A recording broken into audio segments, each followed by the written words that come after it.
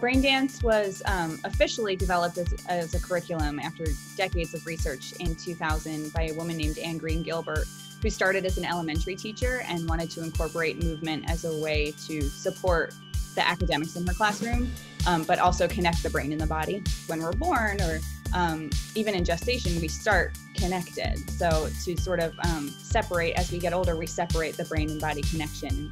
When you keep them integrated, you just have a better shot at everything, academically, socially, behaviorally, physically.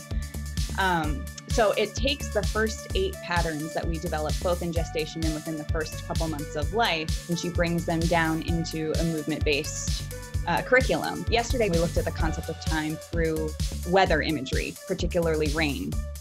So the way that we used the rain, in particular with core distal yesterday, was thinking about being in the middle of the woods or being in the middle of the forest, and it starts to rain and you want to get very, very small and shield yourself from the rain. So we would slowly grow up as we got confident with the rain isn't going to hurt us, everything's going to be fine, and we would stretch and we would enjoy the rain, but a thunderclap would come and we would shrink down very, very fast. And we talk about that in terms of goal setting too. So in academics, how far can we reach to get the thing that we want academically? How far can we push ourselves to get the grade?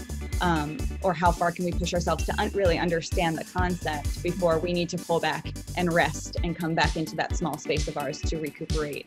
And then we start again. I think that Tower Hill really works to educate the whole child. So when we reinforce the integration of these patterns, we have that brain-body connection becomes a little bit more, I guess, welded together is a way to say it. It's fun. And at the end of the day, if kids are having fun with it and they're learning by the wayside, that's the goal of the theater class and theater curriculum.